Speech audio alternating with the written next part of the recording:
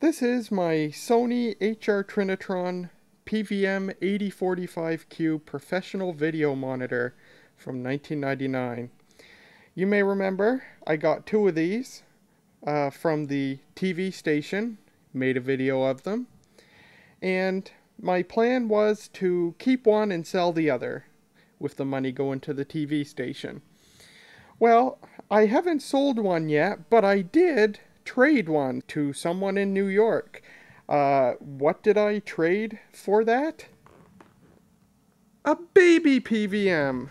This is a Sony Trinitron model PVM-5041Q professional video monitor, 5-inch screen. This is the smallest color professional video monitor that Sony made, and this example was made in 2000. And I got this as a trade for one of the 8-inch PVMs. And this thing works awesome, and it's in beautiful shape, and it's really, really cool. It's so tiny! It's a baby PVM. It's very long, though, you can see, as a matter of fact. It's the same length as the larger PVMs.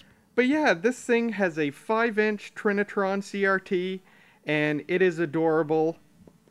And it works awesome. Really beautiful picture on this. I've always wanted one of the mini Trinitron TVs. Sony's made a few of them over the years. Not just this one for the professional market, but several portable units too. In fact, they made one that has just a 4-inch screen, the model KV4000. But those go for quite a lot of money. And these 5-inch PVMs go for a bit of money too, although not as much as larger PVMs. You may remember a few years back I had a Radio Shack Portavision 5-inch color TV, and I really loved that thing. I used it quite a bit. And then the CRT failed on it. The actual tube failed, and the thing was junk. And ever since then I've been sort of missing a tiny color CRT television or monitor. So getting this is really awesome. Not only because it fills that void again, but this is so much better than that Radio Shack Portavision. Much, much, much higher quality picture on it. That Portavision, I think I roughly measured a horizontal resolution of about 200 lines. Well, this has a horizontal resolution of 333 lines. It's 250 television lines. Television lines is a measurement of the horizontal resolution up to the height of the CRT. So this thing has 250 lines, television lines of horizontal resolution, but that equates to 333 lines across the entire width of the tube. So it's not as high resolution as the HR Trinitron PVMs, which have 450 television lines or 600 total lines of horizontal resolution. But 333 lines on this 5-inch tube, that's a really good picture and way better than that Portavision. So it's a really nice picture on this thing, and super bright and saturated colors. The tube on this thing is in such good shape, it's so bright, way brighter than the 8-inch PVM actually. And you'll see that later when we turn it on. Unique to this model, a plastic shield is in front of the face of the tube.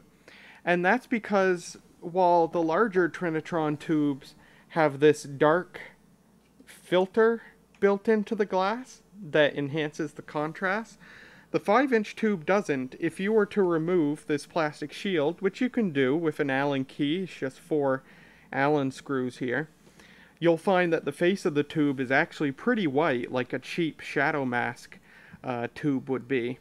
So this is a tinted plastic that they put in front, which darkens the picture a bit, which enhances the contrast. So that's why they've done that. You get the bumper, the metal bumper bars on the front for protection when you're moving the thing around. And then similar controls to the larger PVM over here. Volume, contrast, chroma phase, that's what on pedestrian sets we would call the tint control. and this only applies to the NTSC television system. PAL doesn't need a tint control because PAL is a superior system that doesn't have the design flaw requiring it. Your chroma level, that's your color saturation, and brightness control. Before I get to the buttons over here, let's take a look and see what's on the back. Not very heavy. This thing weighs less than 10 pounds. So here's our connections on the back. We have composite input and output, so you can loop it through daisy chain, which is cool, self-terminating. We have audio in and out. This set does have a built-in monitor speaker. And we have component. This little 5-inch set still allows for a component input. That's pretty darn cool. And like all PVMs, you can plug in either an RGB or YRB component signal. It accepts both. Your sync input for when you're using the RGB, and your audio input as well. No S-video on this, which is kind of disappointing. The larger PVMs have an S-video input, but this one doesn't. Oh well. For such a small screen with a relatively low resolution, you probably wouldn't see too much difference between composite and S-video. But I'm sure you will between composite and component. Really cool that this little set has a component input. You've got some controls back here. Your sync control, internal or external. This switch switches between RGB or YRB inputs. YRB they've labeled comp for component. And then a switch to go between 4:3 and 16:9 modes. Yes, this monitor from 2000 has a 16:9 mode. It'll accept a 16:9 signal and display it properly, just like the larger PVMs. Very nice. You have a remote jack, a standard 4-pin 12-volt input. This is the common power input in the broadcast industry. Standard IEC AC input. That's very nice. A battery slot. So this thing will take a Sony model NP1 or NP1B NiCad battery pack that slots in there. The 8-inch PVMs take 2 of those batteries. This one takes 1. So very cool. There's the info plate. 120 volts, 50 or 60 hertz, 42 watts. Or 12 volts at 3.3 amps. Made in Japan, of course. And if we flip it on its side so we can see the underbelly, we have another info plate. There's the date of manufacture, July of 2000. And we have a foot that we can prop up, which tilts it up a bit, which is very nice feature. This is unique to the 5-inch model.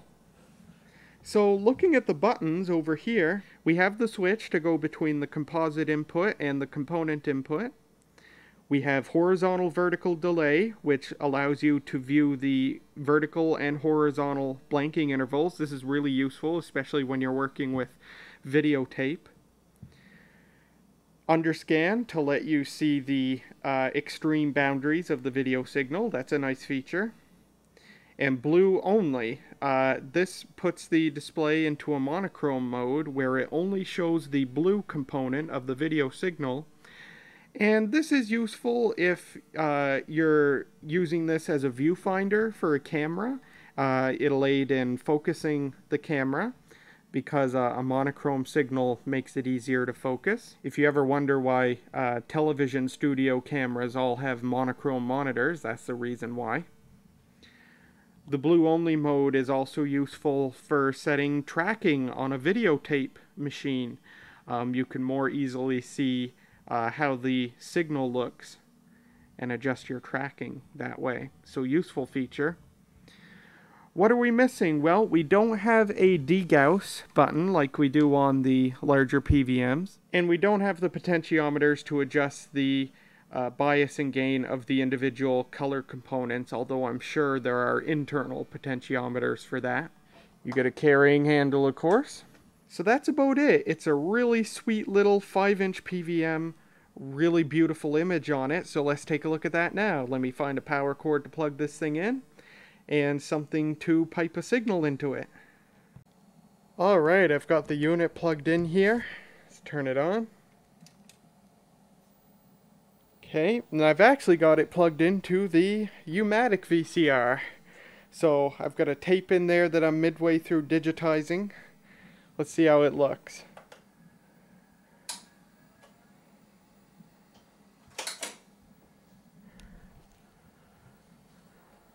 Here you go.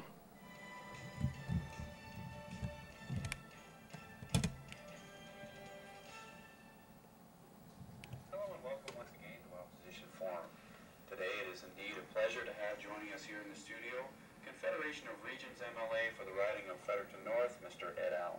Mr. Allen, thank you for joining. Just seeing people fishing and that sort of thing, so they get a real grasp for it.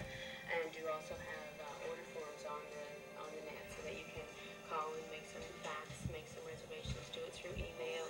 We've got a couple clients that are right now selling some books over the net. They have book publishing companies. All you have to do is fill in the form, it goes on the fax, and the book goes out the next day. There's also a booth company. That was a picture of a website from 1993 or 4. That's pretty cool.